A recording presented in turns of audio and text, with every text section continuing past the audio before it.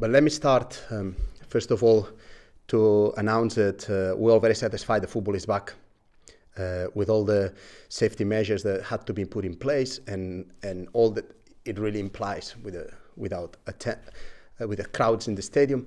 But let me say as well, to give, in the name of our club, condolences to all those who struggled more during this period. Our hearts and our minds are with them as well.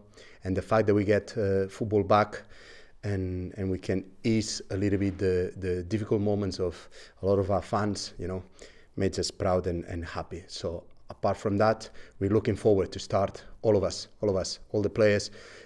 No one had any doubt of coming back to training, of getting back into the games. We've been working very hard and very good during the lockdown, and we're happy to announce that we are on a decent spot at the minute when it comes to fitness, and we know there's a tough task to demand the short squad these 9 games, but we prepared as well for that, and we just hope that we can cope the best possible for us, and that we can go with the same mentality of trying to compete and win every game that we face. Mm-hmm. You've touched upon the safety of the players. How satisfied are you that everything's been done in the days, weeks and months leading up to this point to ensure the welfare and the health and safety of the players? Very satisfied. I think the whole staff has put a fantastic work in it, as well the players. I congratulate the players and the staff personally on the beginning, because when we started back training, because I think all the work they've put into and all the effort and mentality they put into, it's going to be something that will help us massively now. You know, I think we are a club that did our homework when it comes to prepare during the lockdown. We always thought the football would be back. We always thought that the important thing was to make it safe and to make sure that would be safe. And as soon as we got to, or as safe as possible, as soon as we got into that position, no one had any doubts, and we all came back here with a view of go and compete those 9 games. So that's something that, as a head coach of the club, makes me very proud when I see the commitment that all the players have and they will have until the end for the club. Mm-hmm. In terms of the conditioning of your players, there's been certain protocols that every club have had to adhere to, from non-contact, moving through the various stages. How confident are you that come Saturday afternoon your players will be in a good enough shape to be competitive again in the championship?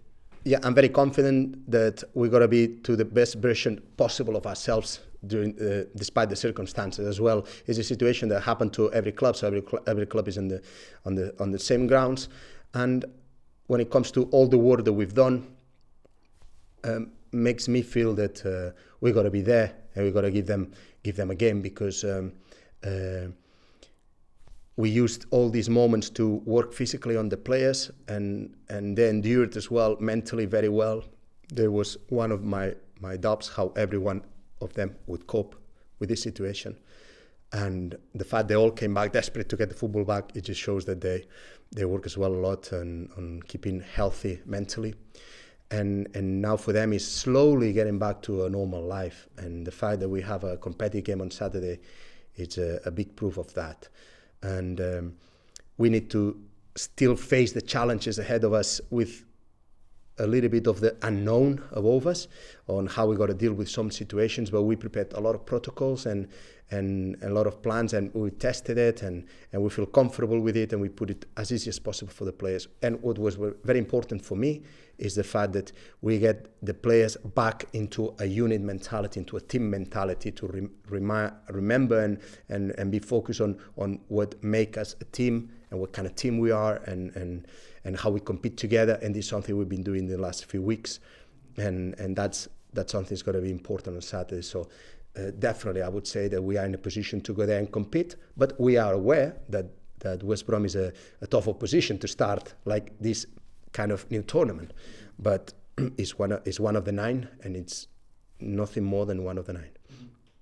You prepared with the behind closed doors friendly last weekend at St Andrews. How different an experience will it be in a stadium with no fans at all, both for you and the players? We spoke a lot, and we put a lot of ideas together with the players that for us the biggest challenge is how do we keep the focus on being focused on our roles and our jobs during the game, despite of having no fans, and despite of the situation being a little bit different to what we used to. I think the secret to the success in these 9 games relies there, you know, in the ability to, from the day one, from the beginning, and that for us was last Saturday against Wolverhampton. From that moment, keep that focus. Don't allow the game to break up. To that we don't lose our concentration for a second. So we're already in competitive mode from the beginning. We tested all these things last Saturday, as well as playing 90 minutes, you know, and we're satisfied the way that we did it. And in my opinion, that's something that will weigh a lot in the first 3 games, you know, because afterwards all the teams will get into the game competitive mode again, you know. So the sooner we are in it, the better we are ready to compete. 5 home games in these last, you know, run of fixtures. Is home advantage not as big a factor as it has been?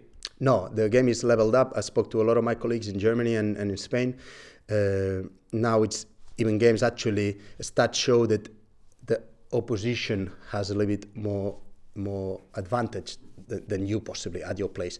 But that's something, again, that it all comes back to the focus. We spoke with the players. We played with Wolverhampton at home at St Andrews. To be fair, now the grass, it looks lovely. It was great, and a very fine feeling to be back home, St Andrews. But we tested that. We tested what's the impact of not having no one there to play, you know. And so that's even more important, to keep the focus, to make sure that we treat it like it's a stadium full and everything goes our way, you know. So it's very important to forget about this and to focus on what it's the importance of the game, you know, the roles and responsibilities of every other player, how we play together as a team and how we compete together as a team, and what makes us be at the team that we are. Mm-hmm. A few managers have spoken about approaching this 9 games as a mini tournament in 5 weeks. Are you expecting to see some surprising results, because form effectively is out the window now? Yeah, I think anything can happen, especially in the first few games.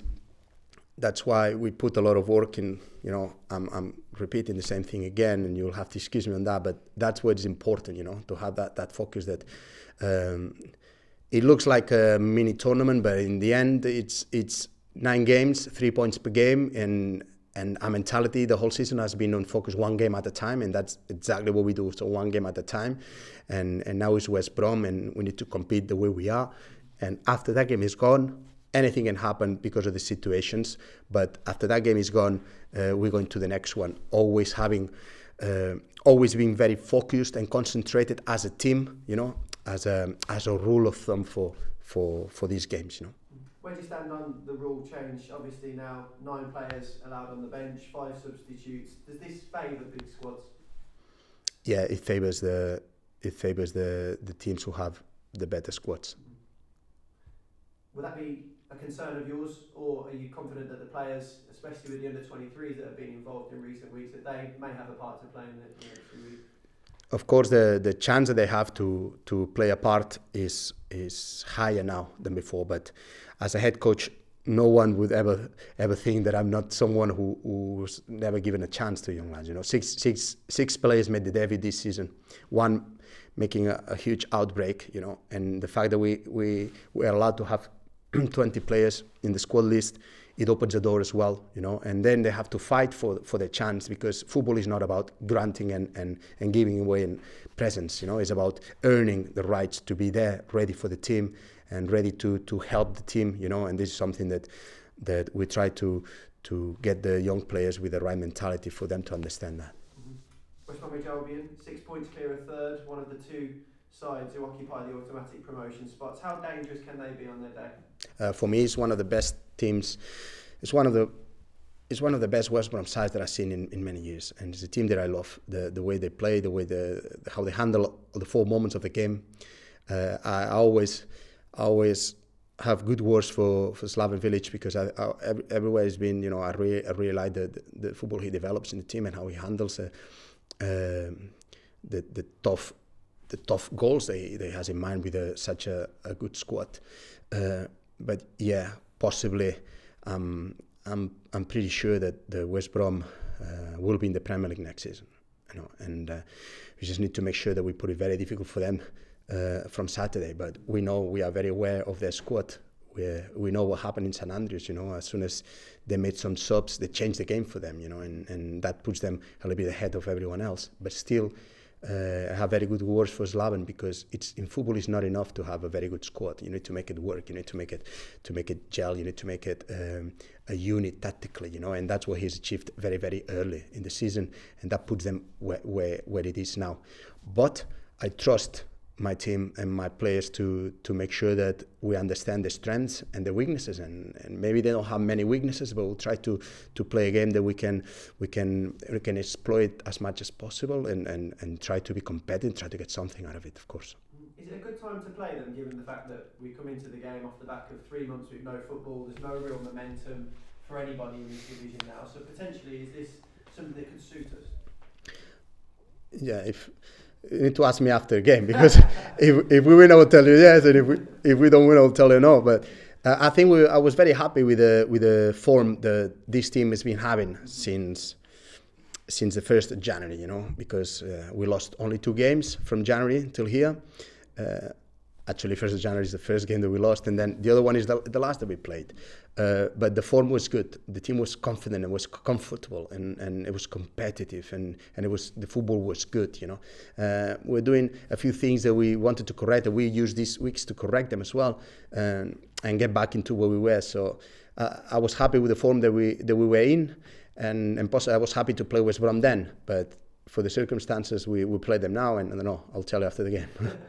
We talk about squad size. I mean, what this break has done, it's allowed players like Jeremy Bayer to recover from his injury, and Michael Kieftenbeld, who played the full game at the weekend. So I suppose there's positives to come from that in terms of players coming back into the squad.